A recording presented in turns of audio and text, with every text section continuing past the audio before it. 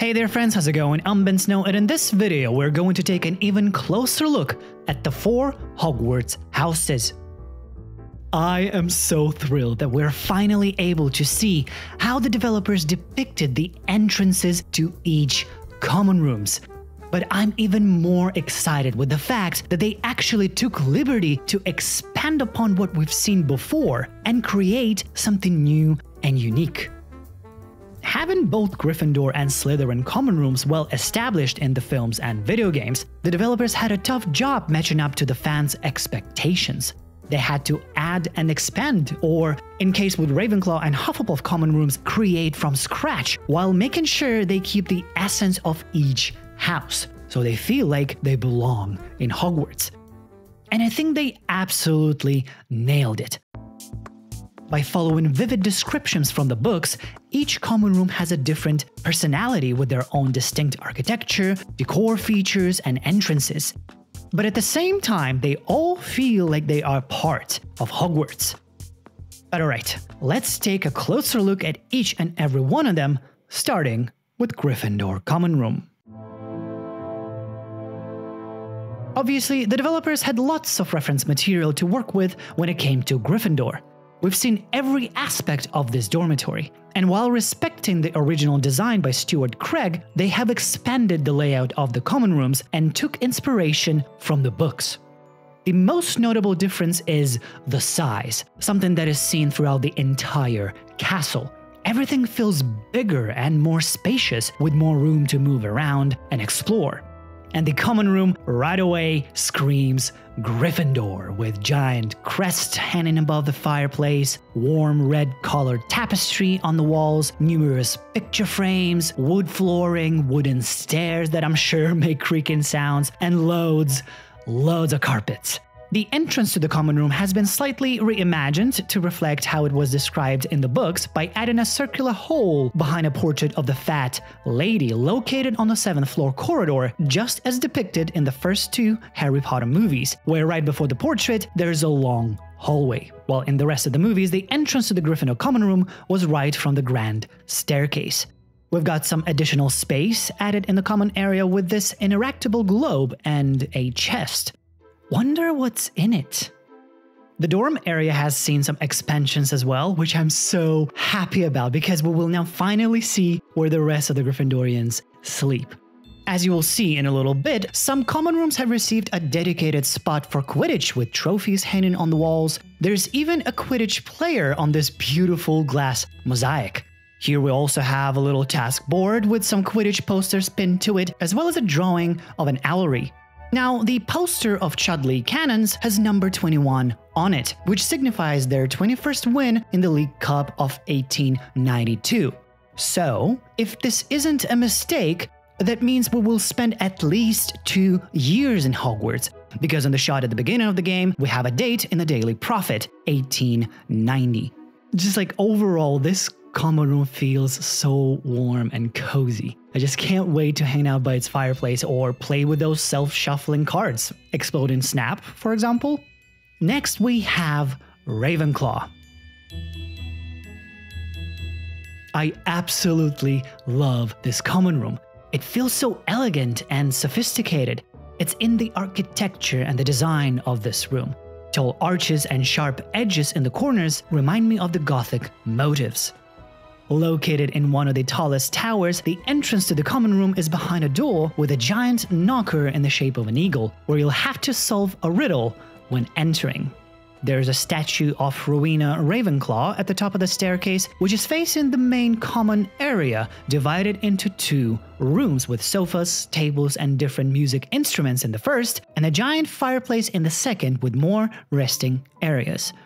In the arch between the 2 rooms, there's the Floo network flame that we'll use to fast travel, and a similar looking chest like we've seen in Gryffindor's common room.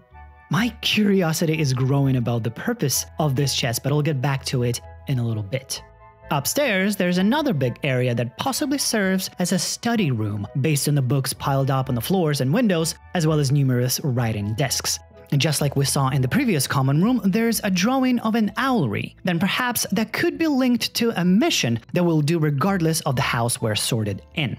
There's a remarkable presence of astronomical tools and objects around the common room that you could interact with. There's even a celestial map depicted on the ceilings and the floors of the common area. Knowing that we will be taking astronomy lessons, perhaps being in Ravenclaw could benefit our advances in that field. And I just have to point out that how vivid and intricate those patterns are. The quality has grown a lot since the gameplay trailer. Also, if you look closer here, these knights have changed their position once we approach them. It seems as though they're blocking our way to a possibly restricted area. Next we have Slytherin.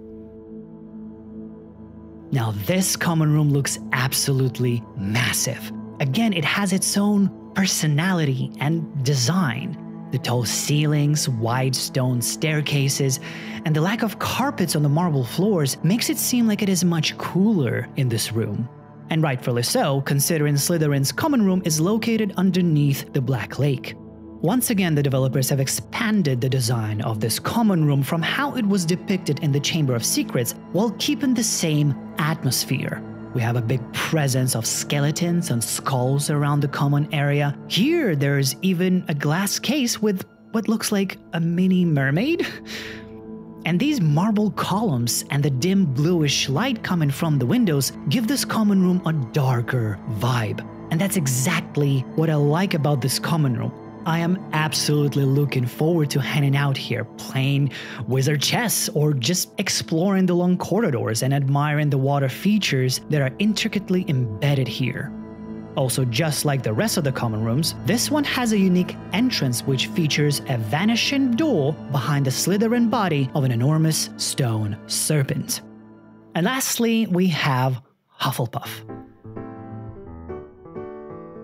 And once again, this common room is nothing like the other ones. Located in the basements right next to the kitchens, it has more of an earthy tone to it. It definitely looks like the Hobbiton from the Lord of the Rings, thanks to the rounded door frames, low ceilings, and the overall architectural style of this common room.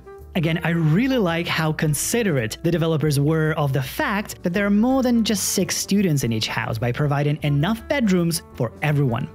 As we are in the basements, there's a notable lack of windows in most of the common areas, yet this space is filled with sunlight.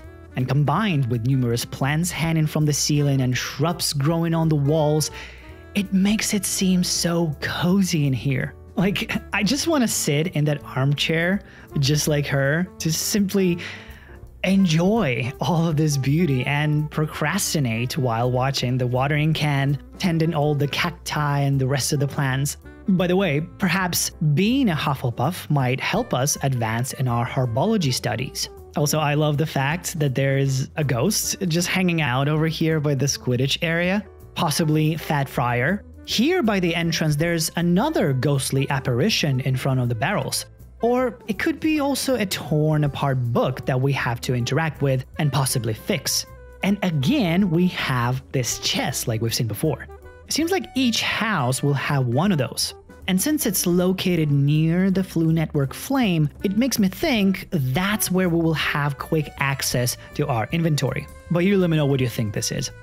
But just like every other common room, it is full of character and personality. And most importantly, they all feel alive, with portraits and different magical objects moving and doing their own thing, occasional ghosts floating by, and NPCs that are minding their own business, waiting to be bothered by us, asking questions or playing different minigames. And the attention to all the details, from the textures on the walls and objects to lighting and styling of the common rooms, makes them feel authentic and realistic.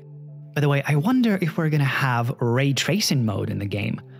But I think the developers did an amazing job here, and I'm happy they took the extra time to finish everything up, because it shows with every new material they release.